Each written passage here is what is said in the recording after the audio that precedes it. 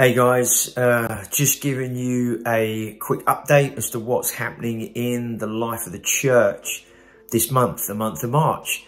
And we want to begin with the whole situation in the Ukraine. Obviously, it's a very, very sad situation in what is continued to unfold, and as well as sending finance over there, which is helping so many people in very, very practical ways.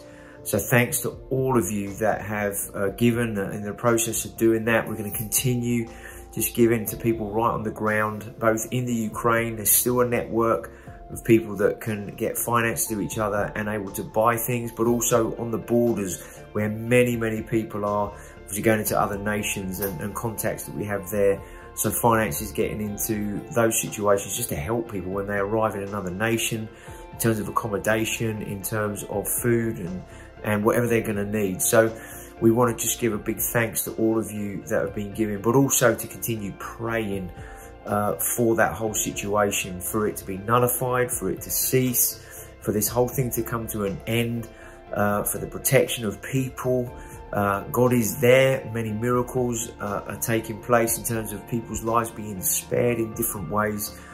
So let's just continue praying for the people, for this situation to come to an end, and for God to move in that nation, but also pray for the people in Russia as well. Many people really don't want this war and what is taking place, and we want to pray for the people of Russia, that there is literally like a modern day revolution of people, not war in that nation, but people rising up saying we want to change, and that's a huge challenge in those situations. But let's just continue to pray, shall we, for both nations, and particularly the nation of Ukraine and the people that are really going through a life-changing scenario that none of us could really understand unless you're in the middle of it. So, Father, we just pray that you move in people's lives, your protection, and you reunite families where they've been torn apart. You protect those that are not together, those who have stayed behind to stand for their nation and protect their nation.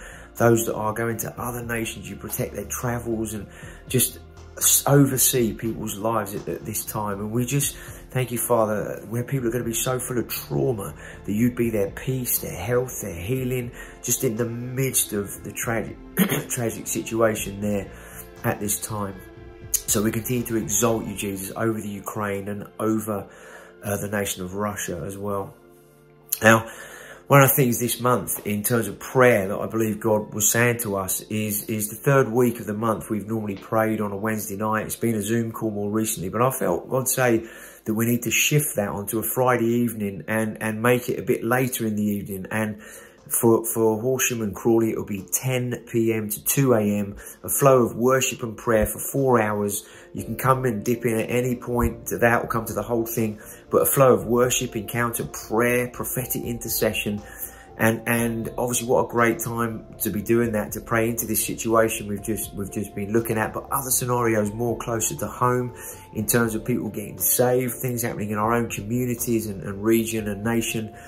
And I kind of felt God say, I want you to press in a bit more to me and into prayer. And so that's going to be for Horsham and Crawley in Foundry Lane, 10 p.m. to 2 a.m. Burgess Hill, you guys are doing the evening where you meet together on Zoom for a bit, praying together. And then there's an individual 1 hour slots through the night where people are taking on those prayer times. And then you're going to meet in the morning just to kind of share what God's been saying, what you've been praying into, so that we can see and expect what we're going to see as a result of the prayer. And then Worthing is going to be from 7 till 9 on that evening, gathering in people's homes to pray together. So kind of felt a bit of a shift, really pressing in prayer, pressing in worship. But it's not really about coming to a meeting. It's about gathering to pray God's purposes on earth as they are in heaven. Now we're going to continue in our Roman series this month and unpacking that, and what does that mean for us today, living out the gospel, living out what Paul is teaching to the church in Rome then. What does that mean for us now today in our lives? So let's really get plugged into that. If you don't manage to be around on a Sunday, then plug into that and what God is saying, so that as a church we move forward together in what God is doing. Now we know church is all about community, and about being the body of Christ, being the people of God together. So being around on Sunday is so important. Why don't we gather together, be together, whichever congregation you're in.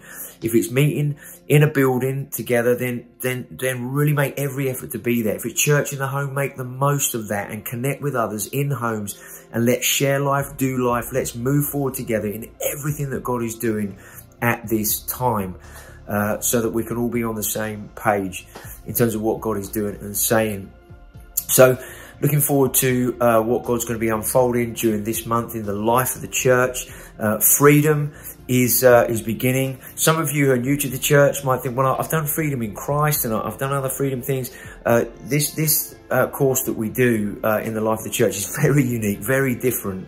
And I want to encourage you, if you're new to the church, or you've not been through freedom and you're in the church, I want to encourage you, connect into a freedom small group and then be part of the freedom encounter 12 or 13 weeks down the line, and God's going to do some phenomenal stuff in the life in your life as part of the life of the church. I just want to encourage you to check out Freedom on the website, and you can see how you can really be part of that and what God wants to do in you. It also helps to build community as you share in a small group context with others what God is doing and saying in your life through the material that we use for freedom, and then the amazing thing that God's going to do through the encounter on a Friday night and a Saturday towards the right at the end of that time. So connect into freedom. If you're not in a small group, really want to encourage you, find out what small groups there are in your congregation and get plugged in. Again, it's relationship with purpose. Small groups are community, sharing life together around a purpose. Every small group has a purpose, why it exists, what it is for, so that we can grow as disciples, we can become more fruitful in our lives and share our lives together going forward. Small groups very much, they're not all about meeting in homes, but some are. And just helping us to understand what God wants to do amongst us in our homes, so that our homes become a place in our communities, in our streets, where we're inviting the presence of God in, because your home in your street might be the only one that has the presence of God in it because you're born again. And what a great opportunity to reach out to others. Maybe just invite them around for a coffee. Maybe invite people around for dinner. Maybe just be praying and saying, God, how can I invite neighbours and friends in my street, in my community, into my home, and they can begin to experience you, just simply as you build relationship and have dinner, and see where God might want to take that friendship as you look to see people's lives impacted through your life. So be blessed.